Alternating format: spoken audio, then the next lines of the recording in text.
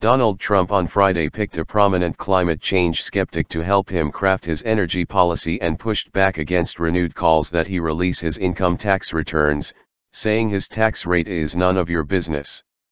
The presumptive Republican presidential nominee is seeking to build out his policy proposals as he pivots from campaigning for his party's nomination to a likely general election matchup with Democratic rival Hillary Clinton. Among those he has asked for help is U.S. Republican Representative Kevin Cramer of North Dakota, one of the country's most ardent oil and gas drilling advocates and climate change skeptics. North Dakota has been at the forefront of the U.S. shale oil and gas boom. Trump's team asked Cramer, who has endorsed Trump, to write a white paper, or detailed report, on his energy policy ideas, according to Cramer and sources familiar with the matter. Cramer said in an interview that his white paper would emphasize the dangers of foreign ownership of U.S. energy assets, as well as what he characterized as burdensome taxes and overregulation. Trump will have an opportunity to float some of the ideas at an energy summit in Bismarck, North Dakota on May 26, Cramer said.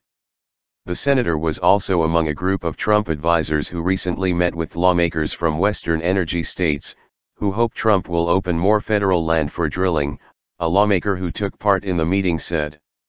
A spokeswoman for Trump's campaign did not comment. Environmental groups, and Clinton's campaign, quickly attacked Trump for tapping Cramer.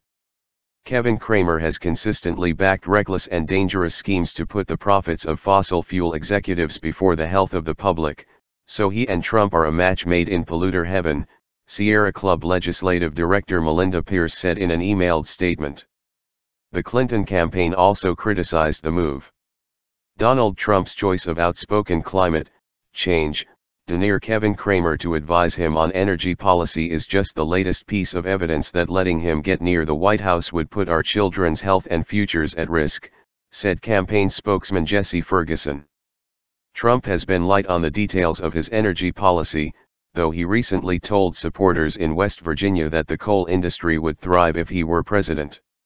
He has also claimed global warming is a concept created by and for the Chinese to hurt U.S. business. Clinton, meanwhile, has advocated shifting the country to 50% clean energy by 2030, promised heavy regulation of fracking, and said her prospective administration would put coal companies out of business. None of your business. Trump also took heat on Friday for not releasing his tax returns, something that American presidential candidates have done for decades. Clinton and her rival, Senator Bernie Sanders of Vermont, have both released their returns. Trump has said the Internal Revenue Service was auditing his returns and he wanted to wait until the review was over before making them public. It should be, and I hope it's before the election, Trump told ABC's Good Morning America. Pressed on what tax rate he pays, Trump refused to say. It's none of your business, he said. The candidate has said there is nothing voters can learn from his tax filings. Tax filings show sources of income, both from within the United States and other countries, as well as charitable giving, investments, deductions, and other financial information. The IRS declined to comment on whether Trump or any other presidential candidates were being audited. However, the Trump campaign earlier this year released a letter from his attorneys saying his personal tax returns have been under continuous examination from the IRS. This week, Clinton began calling on her probable Republican rival to release his returns. Last August, the former U.S. Secretary of State posted the past 8 years of tax returns for her and her husband, former President Bill Clinton, on her website. Sanders released his 2014 return in April. Presidential candidates have a long history in the modern era of releasing their tax returns.